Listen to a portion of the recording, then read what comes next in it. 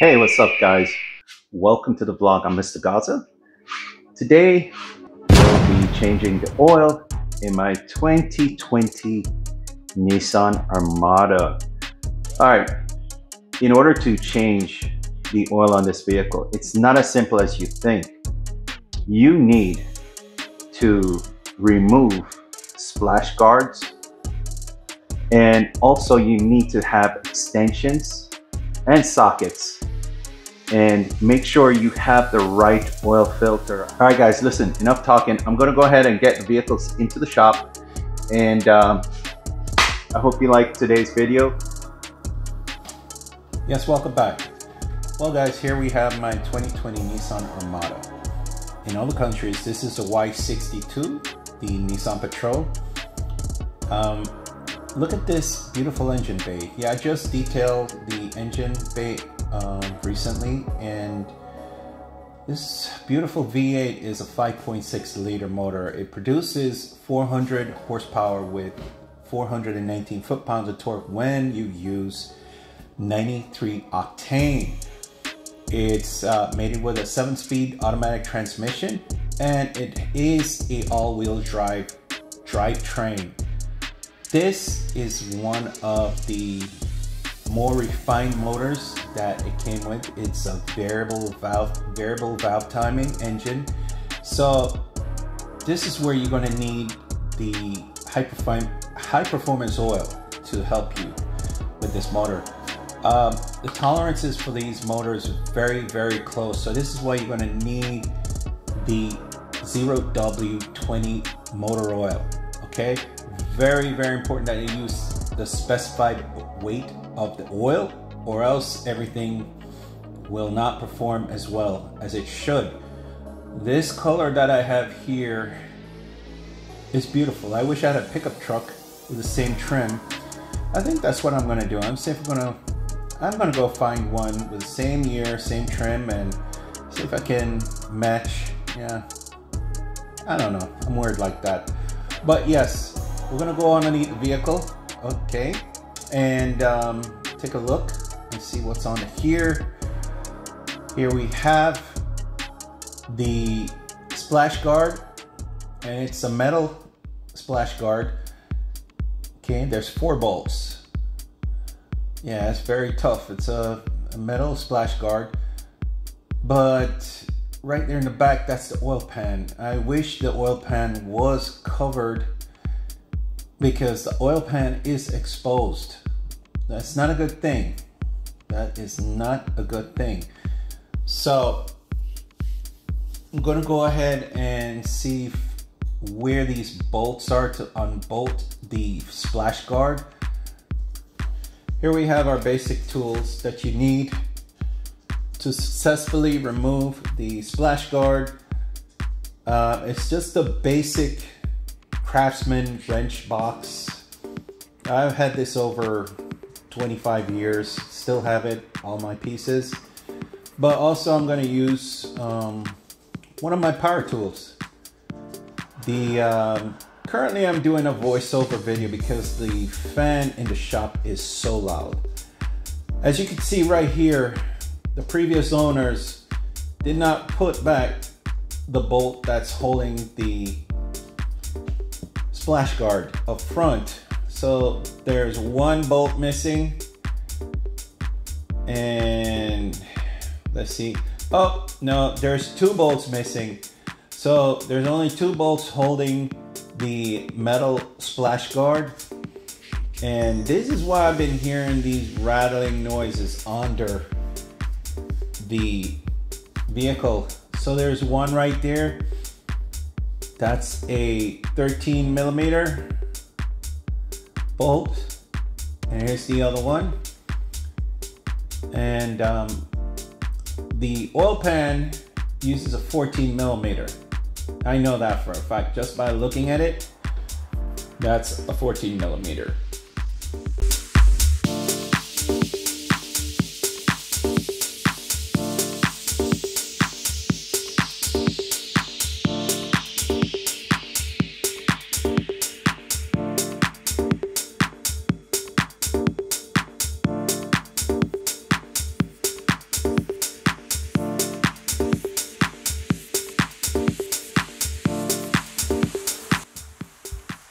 Here we have the oil filter exposed, and also the oil cooler.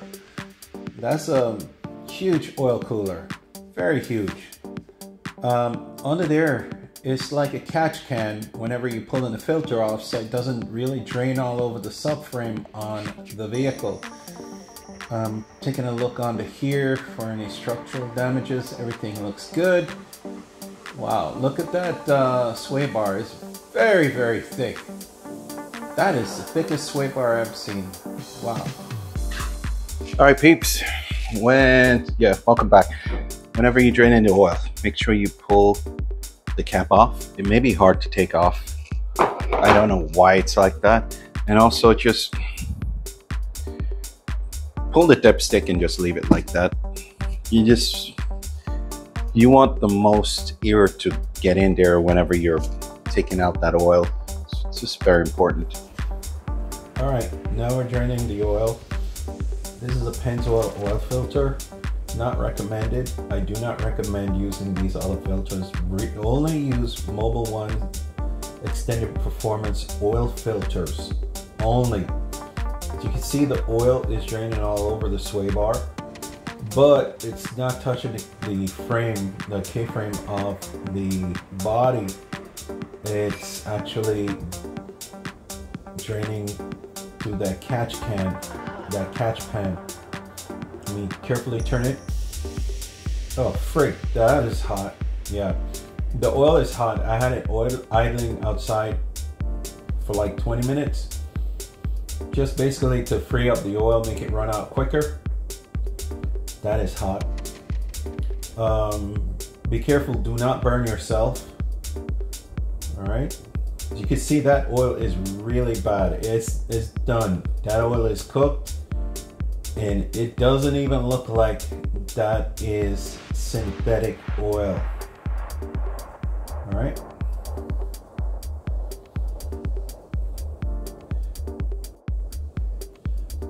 All right.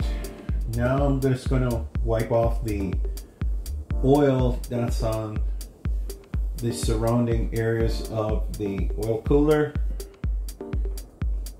And then also I'm going to wipe off the base of the oil cooler where the filter screws onto. I don't want to have any dirt on there. That can cause rips and bad seal. So you may have oil leaks. Basically, make sure it's nice and clean. I'm switching up the surface of the rag so I can get a cleaner surface to wipe it off. Make sure you do that, please. Very important. Very important. Alright. Just missing a spot right up there. Let me just get it. Make sure you do a nice clean job, guys. This is your vehicle. You take pride into what you have. It will last a long time. I guarantee you. It will last a very long time. We're back. Okay, now we have our new oil filter. This is the M1 110A. It's the Mobil extended performance oil filter. This filter is rated the best oil filter right now on the market. Believe it or not, Mobil 1 did not pay me to say this. One of our fellow YouTubers did a independent study on these oil filters, and Mobil 1 extended performance oil filters turned out to be #1. It has more filter paper and it's evenly spaced out, so it gives you maximum filtration. All right, I have it in this thing here so that in case I fill it, it doesn't spill on my floor. The reason why I'm going to fill it halfway is because you never want to leave an oil filter dry and do a cold start on the engine. If you have the ability, I know some Toyotas, the filter's upside down, and some Mazdas, But if you have the ability to screw the filter upwards, I would recommend that you go ahead and fill it halfway if it's slanted on the base. If it's straight up mount, you can fill it all the way up to the top. But because ours is slanted, I am going to have to fill it halfway. Okay. I'm gonna make sure I do this properly, because I don't want anybody telling me, oh, you told me to do this, you told me to do that. No, I'm not gonna hear that from you guys. You guys are really good guys. You're not gonna do that to me, are you? So I'm gonna fill this up halfway. Make sure you have a funnel, and we're gonna fill it up a little bit, okay? It's gonna soak it up. It is gonna soak it. If it gets out on the top, don't worry about it.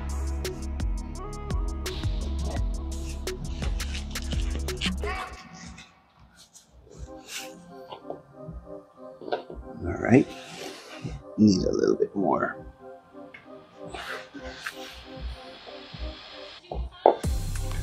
It shows here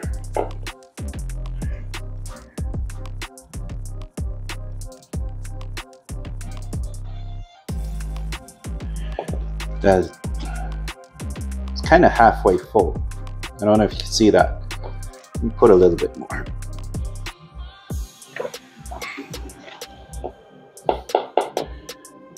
Let it soak in. Let me put a little bit on the seal.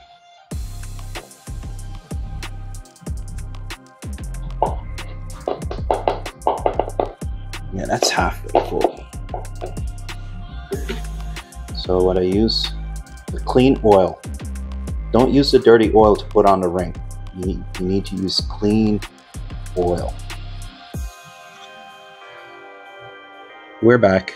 And make sure you get a funnel to do the filling, because under this plastic cover creates such a huge space between the fill space, and so the funnel will work very good. Remember, these Nissans take 7 quarts of oil, so you want to make sure you have a 5-quart jug and 2 quarts going down in it.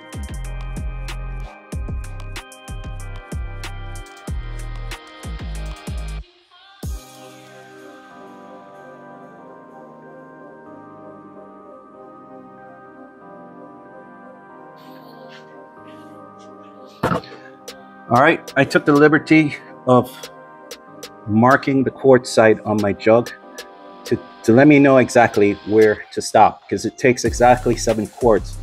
Remember, if you overfill it over the fill line, you can cause bearing damage, because now you will have oil slapping onto the crank shaft, and you can do a lot of damage like that. Okay, you don't want to overfill it. All right, so right here, this is the first quart, and that's the second. And also, let me go ahead and clean this off so I can check, make sure I have the right amount.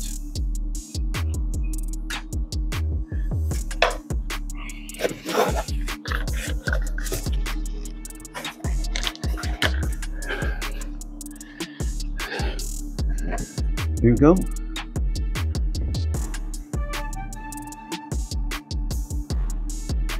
Seven quarts.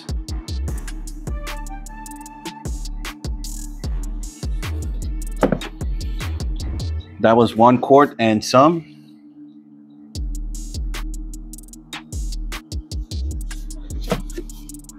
Almost 2 quarts. Make sure it's on a level. Okay, it's almost 2.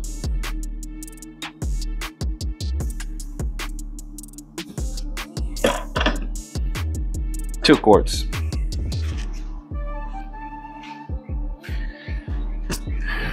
Now you're going to take your dipstick, put it in the hole. That's what she said. And just to let you know, it will read high until you start it up. Then the oil will be circulating through the system, and then you have it, okay, basically run it for like 20 seconds. Then you're gonna fill up the oil filter, and then you're gonna have oil all over the place, and wait 5 minutes. 5 minutes, you come back and you check the oil level. Let me see if it's reading on the dipstick.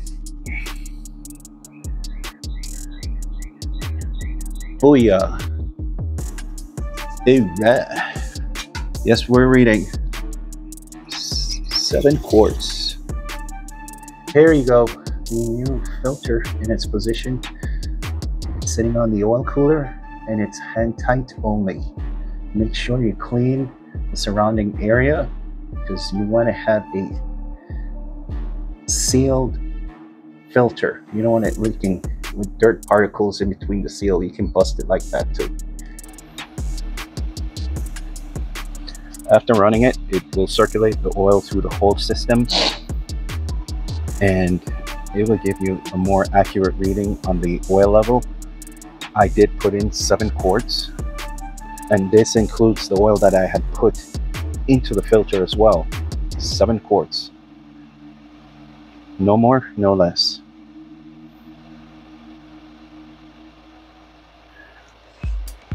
All right, that's over 20 seconds. I'm going to turn it off. Go. Yeah, I'm going to check the level. Make sure you clean off the dipstick, because it's going to have oil. Wait. We're going to wait for at least 2 minutes. Let it run down. I'm going to go ahead and pause the video and make sure.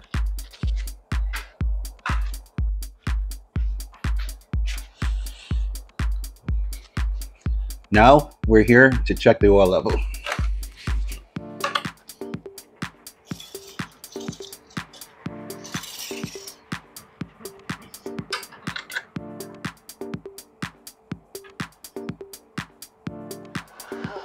Okay, 7 quarts. Perfect. There is 7 quarts in here. When I just checked the dipstick, it was a little bit under, but when it sits longer, it will actually read the full mark on the dipstick. All right, so 7 quarts only. So far, so good. Hey guys, thank you for watching today's video. I really appreciate it. I want you to go ahead, guys. You know, anybody with the Y64 Nissan Patrol or the Nissan Armada, the 2020, or between 2017 and up, this is a process you need to go about by changing the oil and the filter. Share my video and comment. And please subscribe. And as always, guys, peace, love, and happiness.